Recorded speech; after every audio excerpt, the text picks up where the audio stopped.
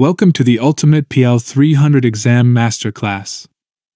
Are you ready to crack the PL-300 exam in one go? You're in the right place. In this session, we'll arm you with powerful insights and hand-picked questions that can make all the difference in your exam performance. We've scanned the web using intelligent crawlers to gather the most critical and high-impact questions, all compiled into one powerful PDF resource. You can download it from the link in the description. Not only will we explore these must-practice questions, but we'll also share real exam experiences and pro tips to give you that competitive edge. Let's dive into the key questions that could shape your success. Question 1. You have a project management app that is fully hosted in Microsoft Teams. The app was developed by using Microsoft Power Apps. You need to create a Power BI report that connects to the project management app. Which connector should you select? A. Microsoft Teams Personal Analytics. B. SQL Server Database. C. Dataverse. D. Data Flows. Correct answer is C. Explanation. Since Power Apps store data in Dataverse, using the Dataverse connector gives direct access to the app's backend data. This allows seamless integration with Power BI for reporting. Question 2. For the sales department at your company, you publish a Power BI report that imports data from a Microsoft Excel file located in a Microsoft SharePoint folder. The data model contains several measures.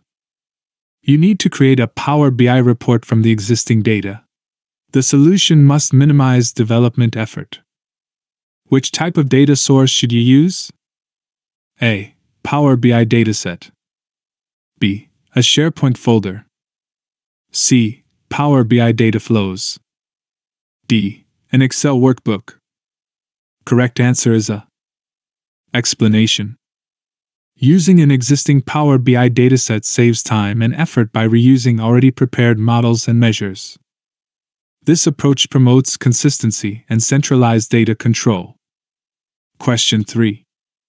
You have a Microsoft SharePoint online site that contains several document libraries. One of the document libraries contains manufacturing reports saved as Microsoft Excel files. All the manufacturing reports have the same data structure. You need to use Power BI Desktop to load only the manufacturing reports to a table for analysis. What should you do?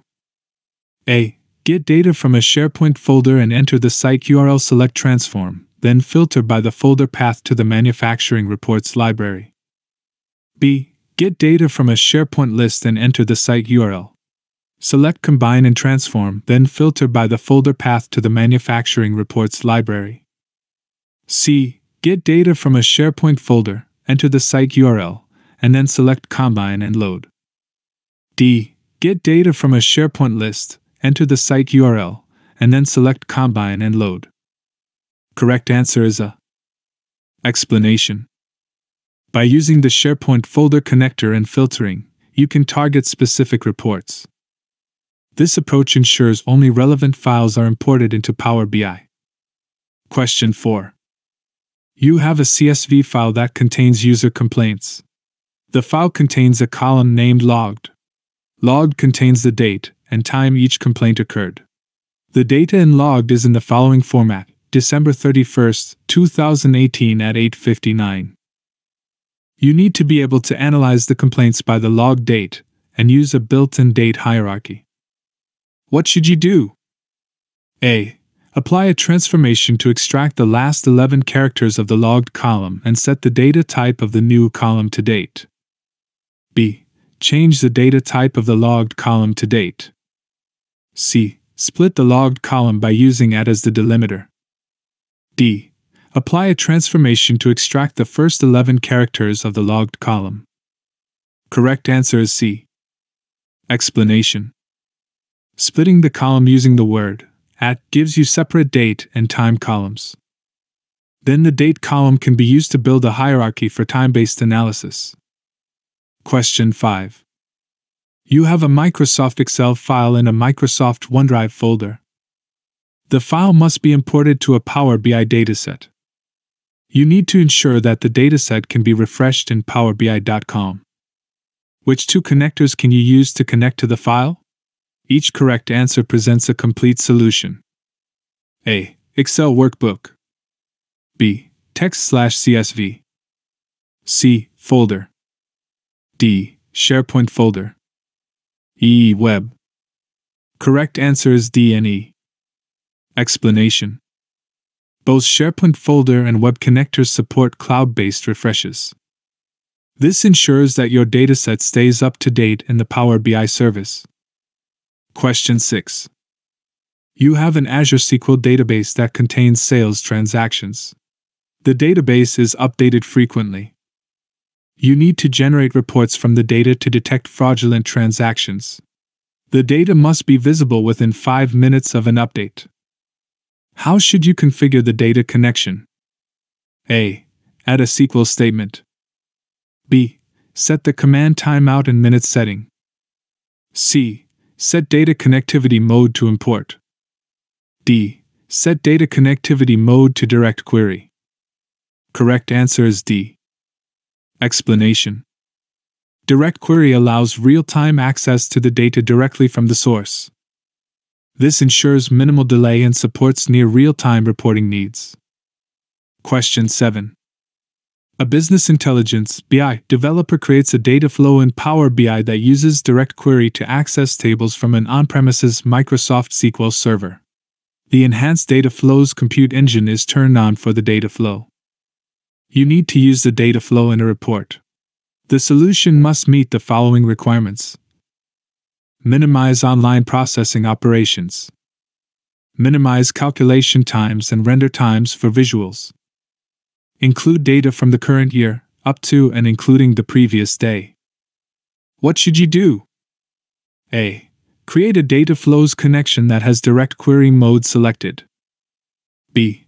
Create a data flows connection that has direct query mode selected and configure a gateway connection for the dataset. C.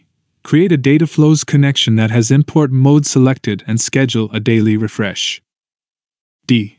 Create a data flows connection that has import mode selected and create a Microsoft Power Automate solution to refresh the data hourly. Correct answer is C. Explanation. Import mode boosts performance by loading data into Power BI memory. A daily refresh captures near-current data with faster visuals. Question 8. You attempt to connect Power BI Desktop to a Cassandra database. From the Get Data Connector list, you discover that there is no specific connector for the Cassandra database. You need to select an alternate data connector that will connect to the database. Which type of connector should you choose? A. Microsoft SQL Server Database. B. ODBC. C. OLDB. D. OData. Correct answer is B. Explanation. ODBC provides a generic and flexible way to connect unsupported databases. It acts as a bridge for many non-native data sources like Cassandra. Question 9. You plan to get data from flat files for a Power BI semantic model. You need to select a location to store the files. Which location requires an on-premises data gateway? A. OneDrive for Business. B. Personal OneDrive account. C. SharePoint Online Teams sites. D. Shared folder on a local network. Correct answer is D. Explanation. Local network folders are not accessible to cloud services directly. Hence, an on-premises data gateway is needed for access and refresh. Question 10. You have a Power BI semantic model that gets data from a table in a SQL Server database. From which view in Power BI Desktop can you modify the storage mode of the table? A. Data view. B. Model view. C. Page view. D. Report view. Correct answer is B. Explanation. Model view gives you access to data source properties and relationships. Here you can change storage mode between import, direct query, or dual. Question 11. You plan to publish a semantic model from Power BI Desktop. You need to ensure that a server name can be changed after the semantic model has been published to the Power BI service. Which two actions should you perform? Each correct answer presents part of the solution. A. Create a parameter. B. Create a query for the server name. C. From the data source settings in Power BI Desktop, update the permissions. D. From the data source settings, update the server source to use a parameter. E. Update the source applied step of all related queries to reference the server name query. Correct answer is A and D. Explanation. Using parameters makes the connection string dynamic and editable after publishing. This setup allows easy server name changes without editing queries again. Question 12.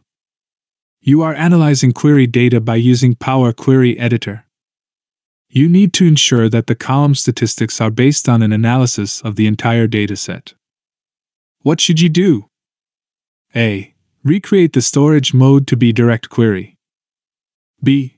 From the status bar, change profiling status to entire dataset. C.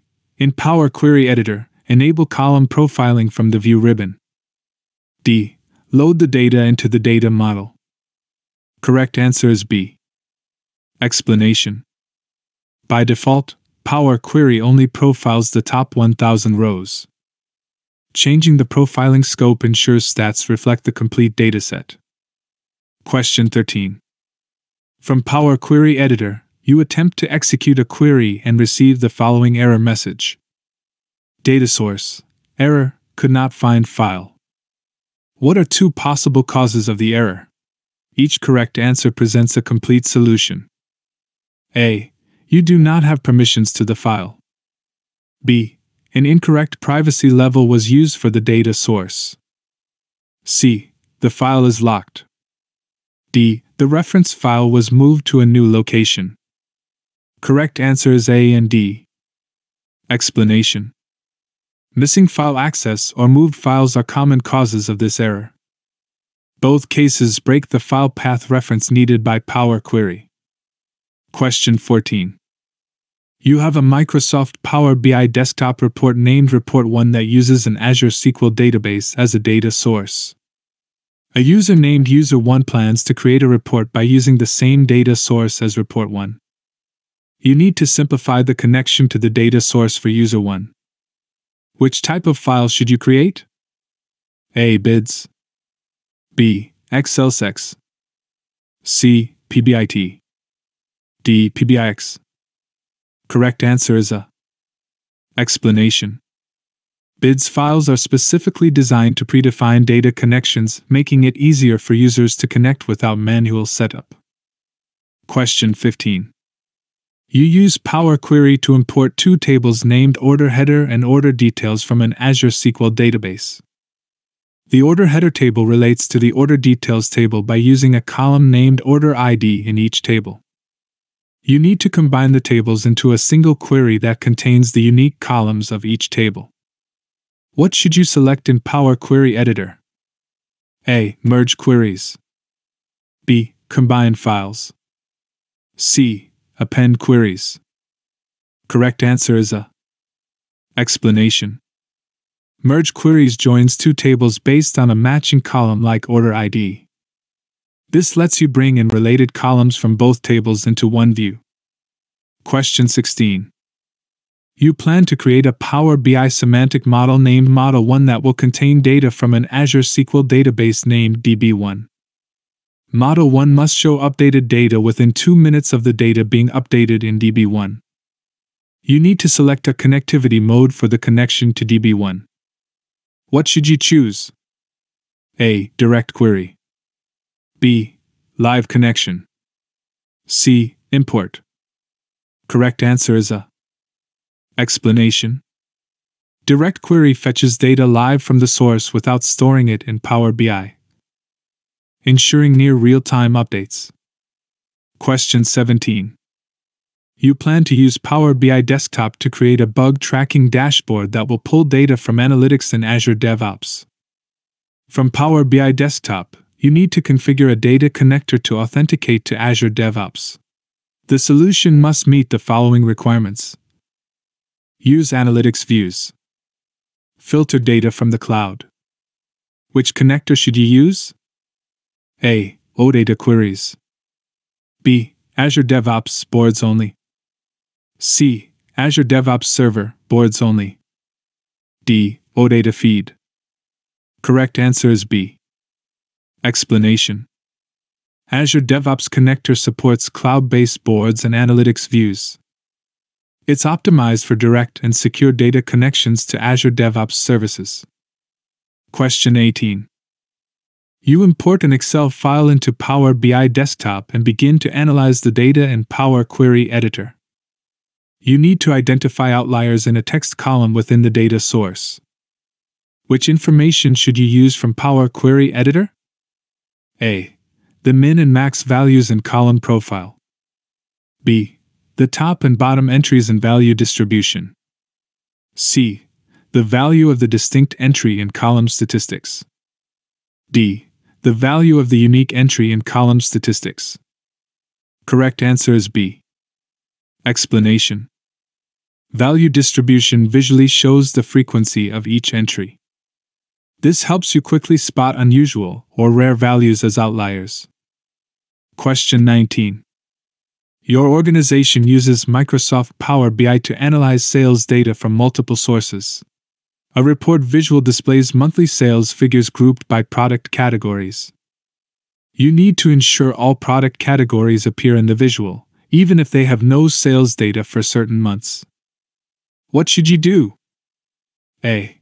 Create a calculated column to replace blanks with a default value. B. Enable the option to show items with no data. C. Exclude blank values from the product category field. D. Perform a cross-join between product category and sales tables. Correct answer is B. Explanation. Showing items with no data ensures category labels still appear. This improves report readability and ensures data completeness. Question 20. You have a Microsoft Excel file in a Microsoft OneDrive folder. The file must be imported to a Power BI semantic model. You need to ensure that the semantic model can be refreshed in PowerBI.com. Which two connectors can you use to connect to the file? Each correct answer presents a complete solution. A. Web. B. Excel Workbook. C. Folder. D. Text/CSV. E. SharePoint folder. Correct answer is A and E. Explanation. Both Web and SharePoint folder connectors support Cloud Refresh. They maintain an active link to the hosted file on OneDrive or SharePoint. Check the description for the PDF download link and don't forget to subscribe to this channel for upcoming episodes. Thank you.